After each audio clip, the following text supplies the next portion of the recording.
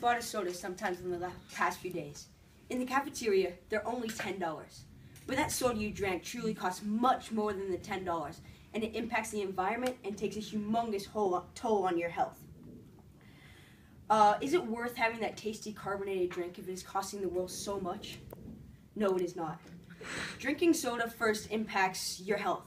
In fact, your brain, lungs, kidneys, digestive system, and teeth are all impacted by drinking cola.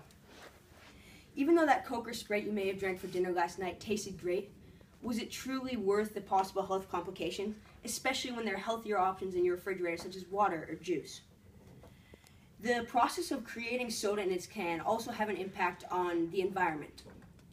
The mining of bauxite, the material needed to create the can, destroys more surface area than any other ore.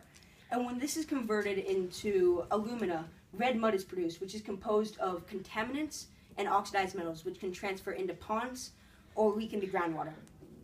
After this, the aluminum is smelted, and the greenhouse gas perfluorocarbon is released into the atmosphere. This traps multiple thousands of times more heat than a molecule of carbon dioxide.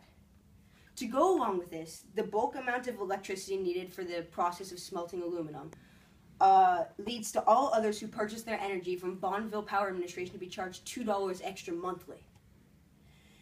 To conclude, there are no benefits for drinking and making soda, and it is honestly just not worth it.